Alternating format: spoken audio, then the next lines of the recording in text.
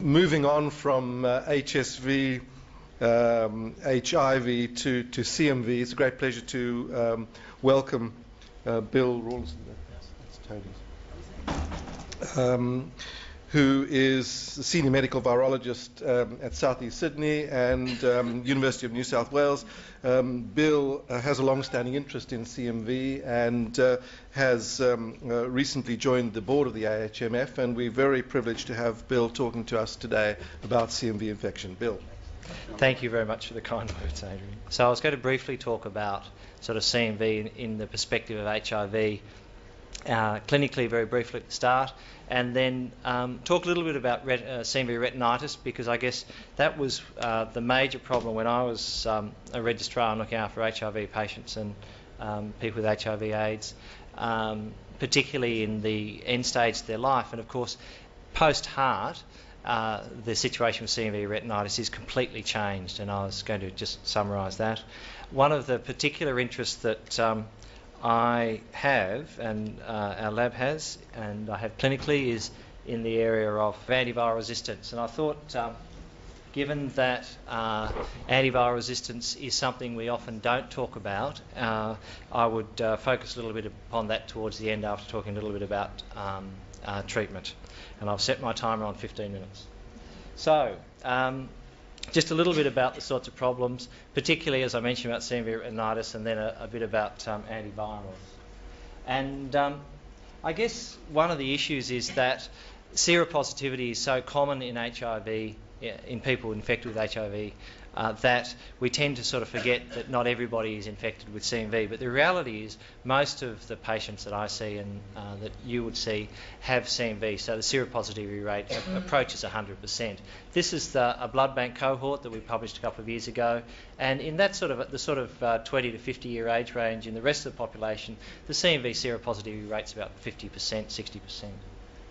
So, the ways that what happens in HIV, well, the reality is CMV is a ubiquitous virus. If 100% of people with HIV are infected, then 100% of them potentially with sufficient immunosuppression can develop a range of problems that many of you will be very familiar with, and I won't go through in detail, except to say that a couple of the examples I'm going to show you, particularly chororetinitis, seem to be highly associated with immunosuppressed people with HIV, so people with HIV/AIDS, as well as gut infection. And the eyes tend to get the focus because that's what you see and that's how patients present.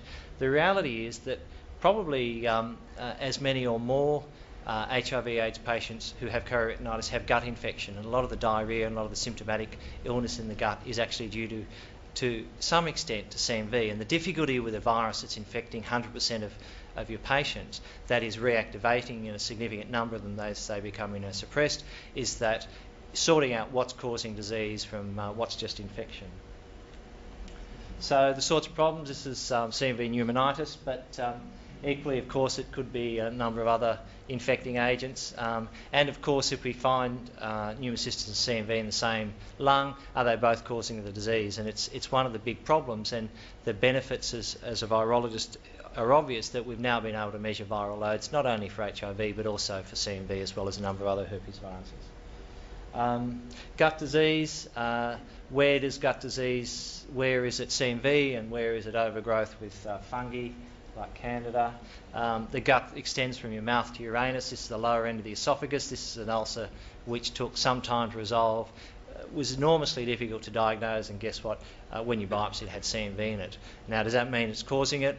Well, the reality is, in my practice, if it's there and there's tissue damage and they're in the right clinical setting, then it is causing it. Why is that important? Well, because you don't want to give your ancillary to anybody that you don't have to give it to.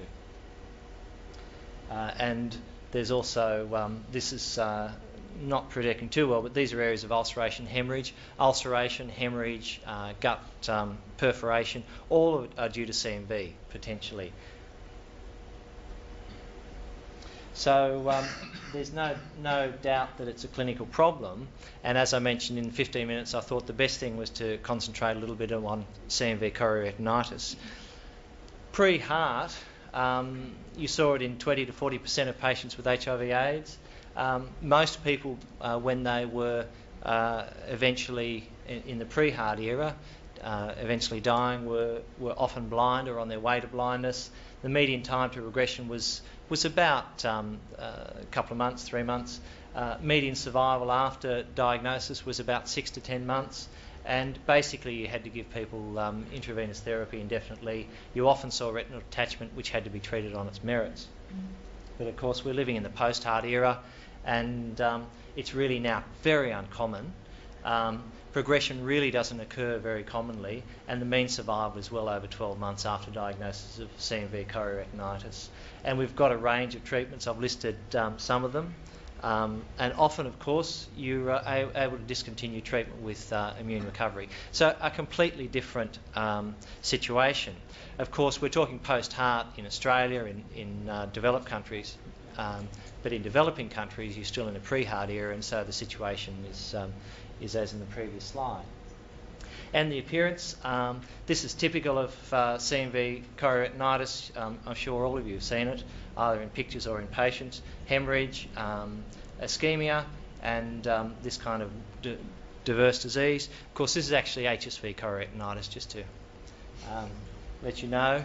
This is CMV chorioretinitis, and the reality is that there was a study published about 5 years ago which looked at the diagnosis just on the basis of appearance, excuse me, by ophthalmologists, and they got it wrong about 1 in 8 times. But this is CMV on the basis of biopsy. This is CMV, very quite sort of marked disease with hemorrhage and ischemia. This is a small hemorrhage, and this is, in fact, could be a number of things, but this is also CMV disease, and these, of course, are cotton wool spots. Ophthalmologists will clearly distinguish these benign lesions from chorioretinitis due to CMV, but my point is that they can't distinguish between chorioretinitis due to CMV or due to varicella zoster virus or due to HSV. In typical lesions, they get it right most of the time, but in the atypical lesions, it can be quite difficult. The important thing, of course, is that there is a differential of CMV retinitis, and as CMV chorioretinitis becomes less common, then the other diagnoses become relatively more common, and the initial risk of making an error just diagnosing chorioretinitis due to CMV on the basis of appearance increases. So your risk of error obviously increases, and there's a wide range of other things that can cause chorioretinitis, and I've listed some of them there. This is just progression, and I like this slide because I think it demonstrates very clearly. This is the left retina, right retina. Quite clear CMV disease. This is a patient with HIV/AIDS. Progression in the right eye and treatment with ganciclovir. Treatment with intravitreal ganciclovir and resolution, but the left retina develops CMV disease as well.